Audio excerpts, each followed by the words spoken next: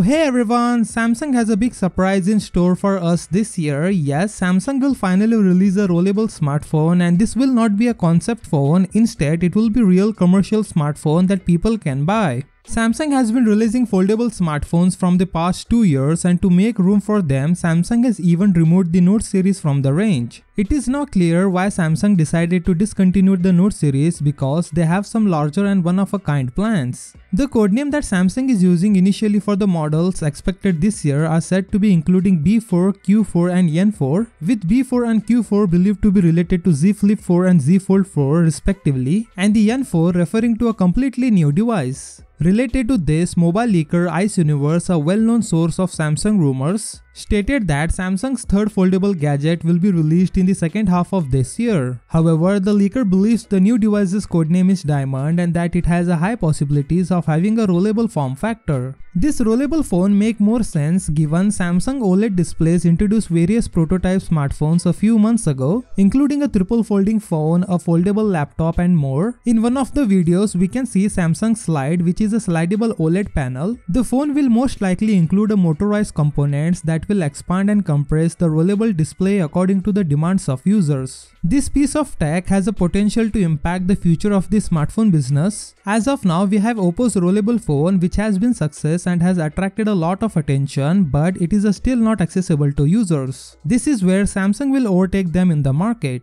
Samsung has made significant contribution to the technology sector by developing innovative and distinctive smartphones, not to mention becoming the first company to launch a commercial foldable phone and the world's first curved screen phone with the Samsung Round. As a result, there is a good chance Samsung is working on a rollable smartphone this year alongside other foldable phones. So what do you think about this Samsung's rollable phone? Let me know in the comment section below. With that said, subscribe if you like, and I will see you in the next one.